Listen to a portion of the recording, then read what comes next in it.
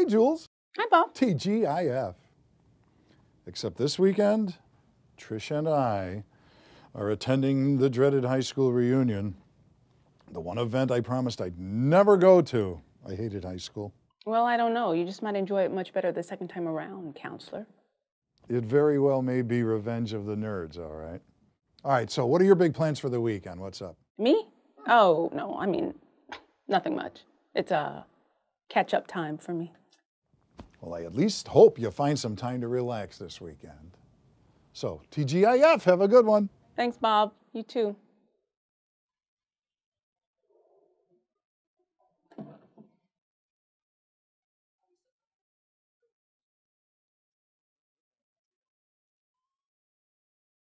Hello, Hector, and thanks so much for your time. Of course, think nothing of it. So what's on your mind? Well, I wanted to bounce a few thoughts off you. A wise one. You flatter me. But you know, anytime that I can help you, I'm always happy to. It's my pleasure.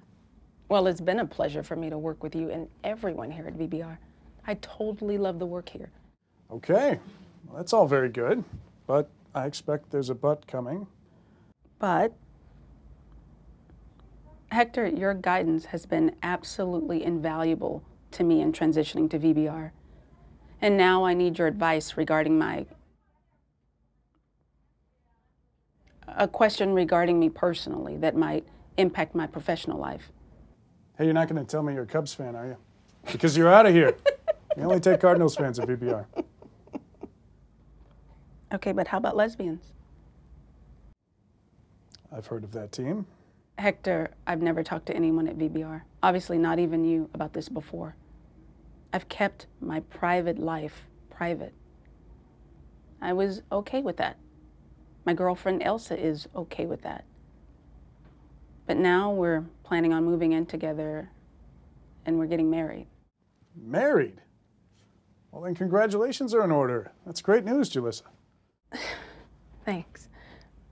Now, what I wanted to ask you, Hector, is how do you think I should go about telling the boss? Let's hold on a minute now. That's a pretty big step. Do you really feel like the General Counsel has a need to know at this point? I don't see any cause to rush into anything. I know what you're thinking. The GC's pretty old school, isn't he? I have never noticed a particularly progressive streak in him now. From my observations over the last 12 years, he's a pretty socially conservative guy. Elsa is a central part of my life, of whom I truly am. I would like to be able to introduce her to everyone and finally stop showing up to social events alone.